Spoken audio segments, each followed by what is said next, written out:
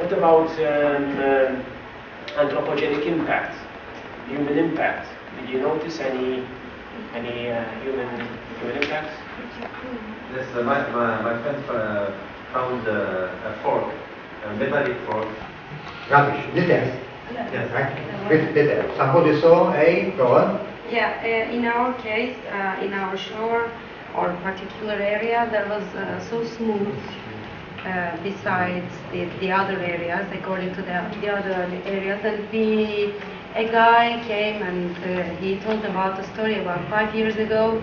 A man come and try to smooth it, the area. So this is the biggest anthropogenic effects, and there are some small pool, but it was very different characteristics than the other areas. That's a huge impact because the shore we're talking about is not very big. Yeah.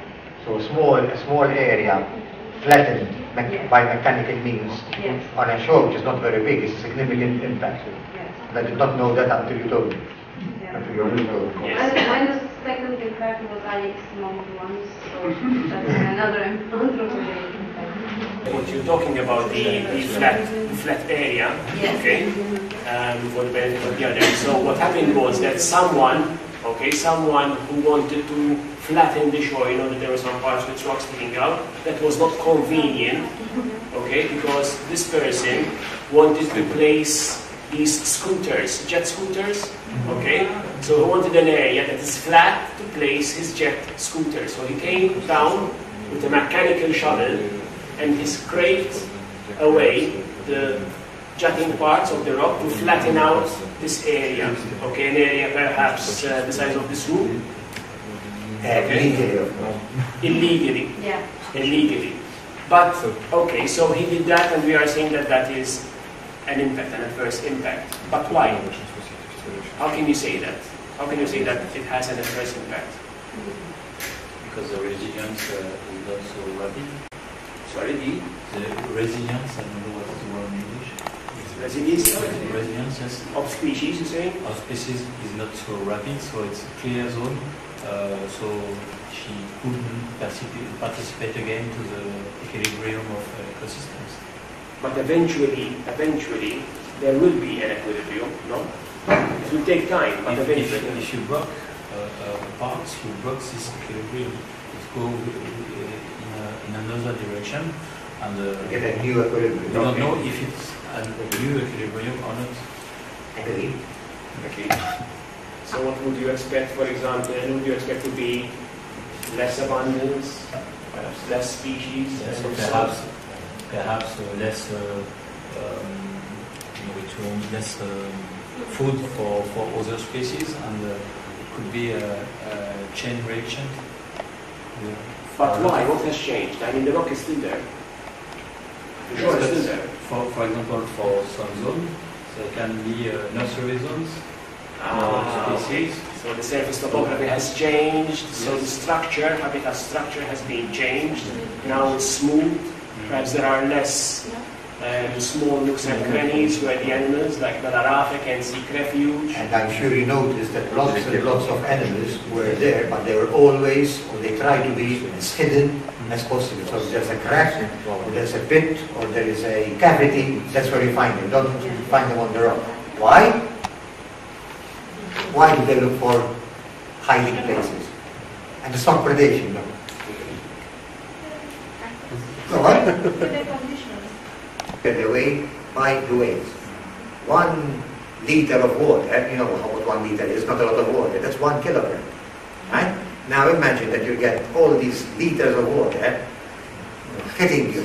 That's a lot of force. So that's what the main factor affecting life on the shore is.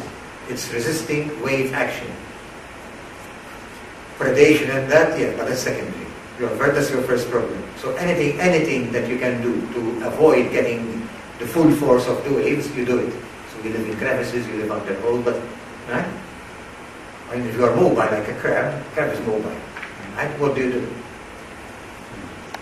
Or one of those big snails, those who told me ocellations, the big snails. Right?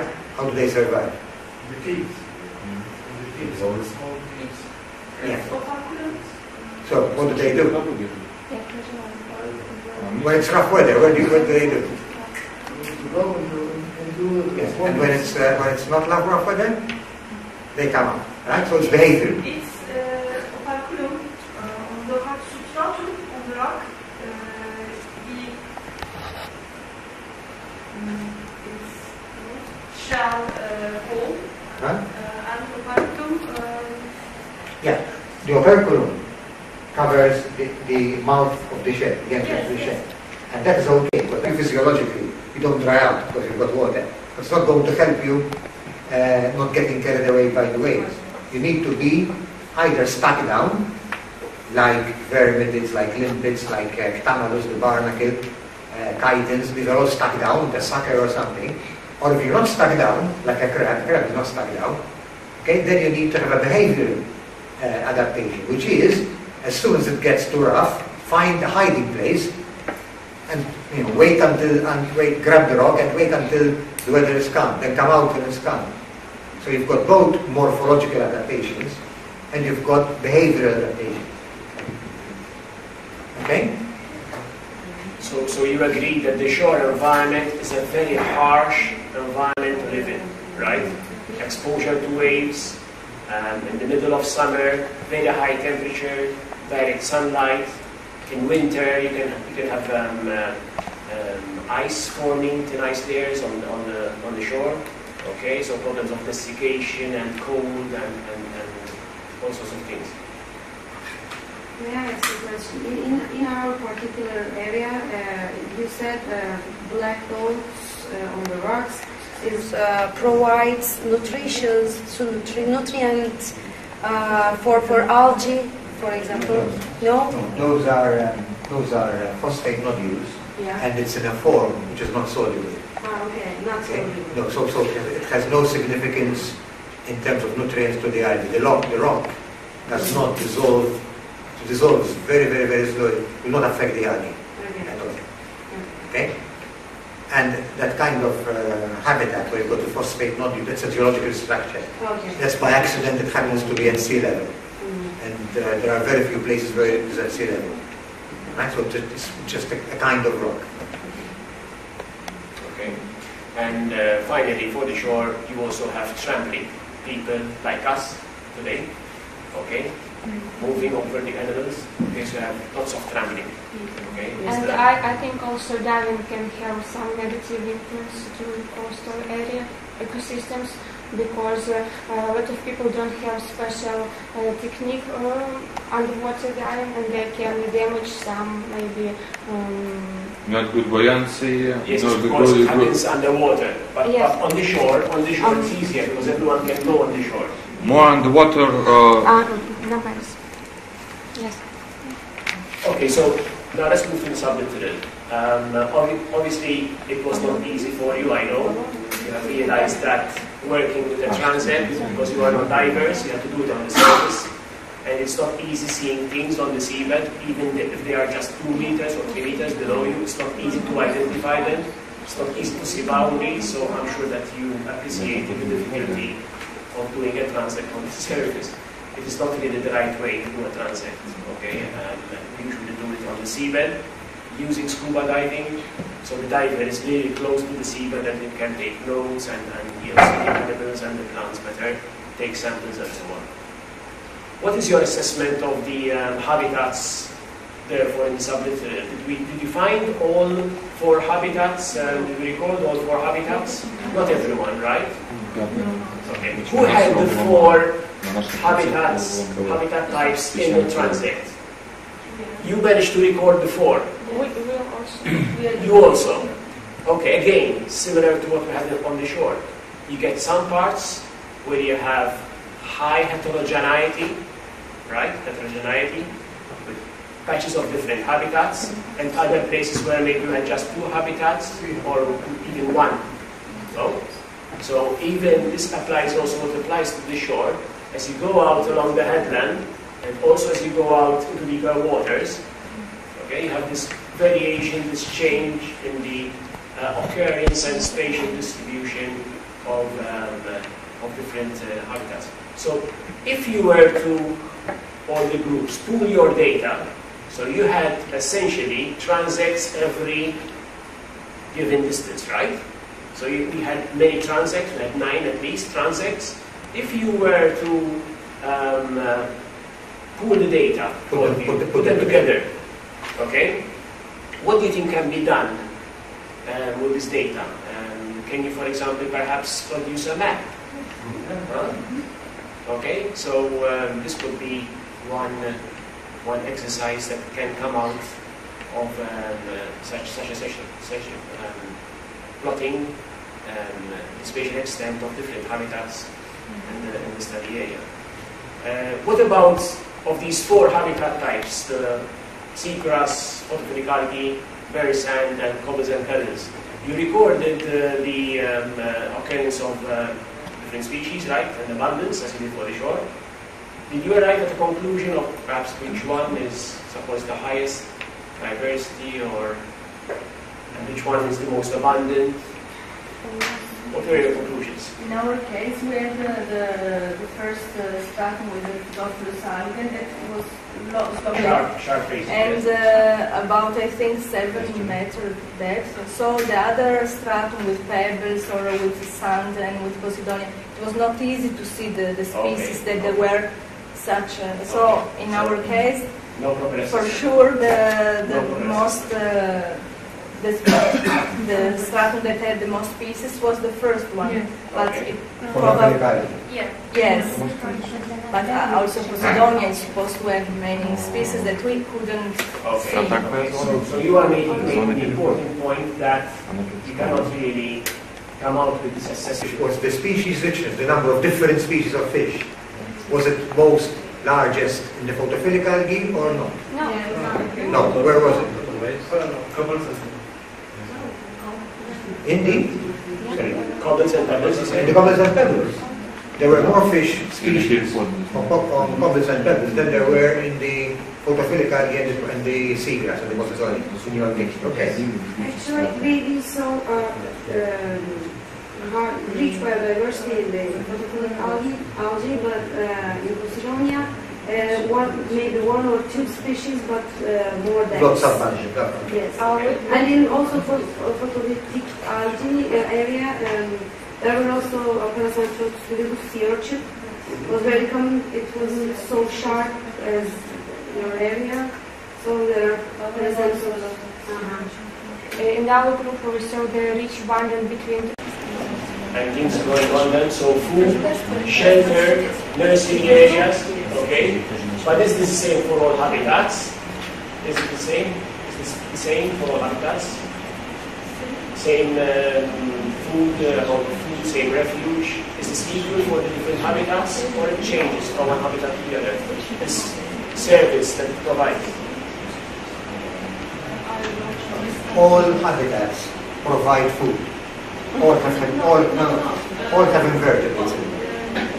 On the surface, the microalgae. The question is, each of these habitats provides goods and services. Okay. Don't provide the food.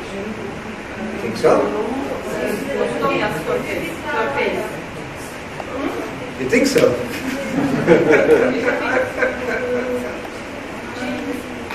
Yes. They all provide services. They all provide food for something or other. Are they equal in their contribution? Do they provide the same amount of food? No. Okay.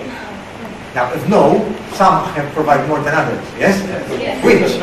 Posidonia provide more. Why? You got to justify your answer, not just say. We are trying to arrive here, so this is it. Because it creates a microhabitat for many species, so there are many biotic animals or plants that live. What we refer to as structural complexity. Yeah. Right?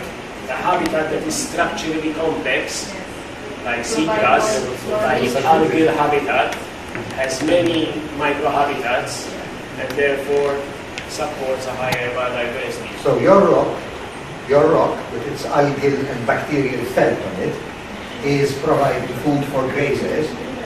But if you're looking at Posidonia, you have the leaf, you have the shoot, you've got the rhizome, you've got the sediment trap between the rhizomes. The mat. Right? And then, yes, the mat, that's the mass of rhizomes and sediment on which the thing is coming out of. Right? So you can see that the structure is much more complicated. So the types of food and the microhabitats are much more abundant than you have on a rock, which is very, very much the same. You understand? That's the habitat architecture. Like our churches are baroque, lots of decorations, and then you get the neoclassical, and they're very simple, just smooth walls. There are a lot of projects in the rules of the project of the Posidonia Senka, Yes. and the list of the Posidonia Senka on the periode And politics as well, huh? yes. There are politics on the surface. The circulate, circulates. Yes. Last thing, anthropogenic impact. Did you note any anthropogenic impacts on the sublittoral habitats? Perhaps again it was difficult to assess this because you are not close to the seabed, so they have been. Did you see, for example, any anchoring on Posidonia or moorings, concrete blocks maybe? Did you see? Anyone? Did you saw? Big block? Okay. Okay, so what happens when someone puts a big block of concrete on the Posidonia? What would be the impact, the adverse impact? What happens? No effect. There were changes, just like boundaries in the system. It would be like But other effects could be that now you have an elevated structure, and because of water movement, okay, water movement coming against the mooring, it will start changing the microenvironment around the mooring, and because of that, perhaps the Posidonia is also affected. So you don't have just this area, you may have a larger area, okay, with this modified habitat in between. Whereas, if the mooring has a chain, okay, and the chain is lying, usually it doesn't go straight up, but it is lying on the mooring and on the Posidonia. When the boat ties to the mooring, the chain starts moving around, so sometimes the area impacted by the chain is larger than the area taken by the mooring. So sometimes, when you have these many moorings, like you have in these bays, okay, you add all these areas together, and you find that a large area of Posidonia has been affected adversely, okay, with these moorings. Anchoring, same thing or worse. Anchoring, you get a boat, comes in this morning, puts down the anchor, rips off the Posidonia shoots, there is the chain, it's also moving on the Posidonia, right? Ripping off the shoots.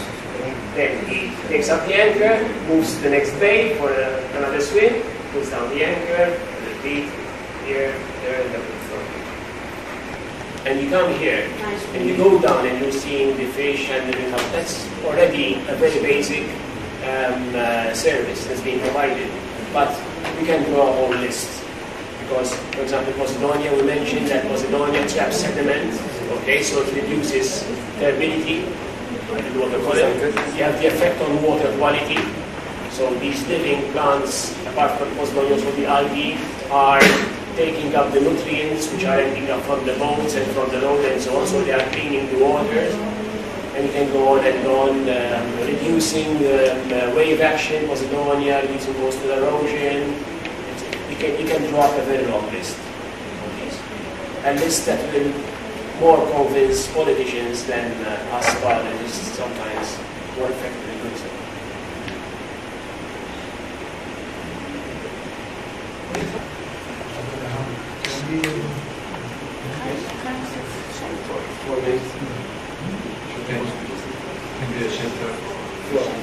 For many species. Oh, yes. For many It's a whole world. Knowing that Posidonia belongs as a classification to flowering plants. I think it's a monoclots anyway. And is it flowering and fruiting just like the others? I mean, I read about Posidonia. No, actually, Posidonia it's more to vegetative reproduction than flowering. Flowering happens rarely. There was a time when it was being recorded approximately every 10 years. Okay, so it's quite an event. And the reasons for this was a controversy. You know, some scientists say it is because of global warming, you know, that is resulting in this flowering. Others say that because of this global warming, it's a better environment for the plant. It's doing better. Others say no, you know, it's being stressed, so it's trying to counteract the stress by reproducing sexually. But by the way, it was also another little work for you, because as said Joe, it's a workshop. I would like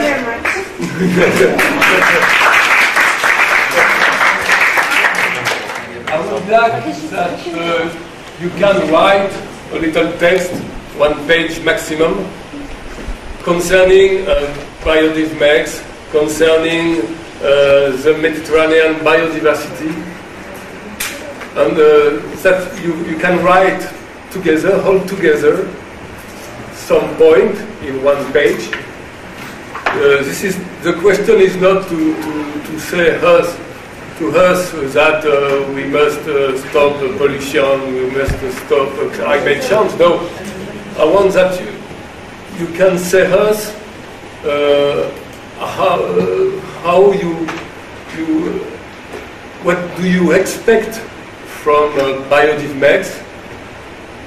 How do you imagine the relationship between a young scientist, for example? How you imagine the collaboration between laboratory and, for example, if you think that this kind of workshop is a good thing, but perhaps you can say no. It's a good thing or not.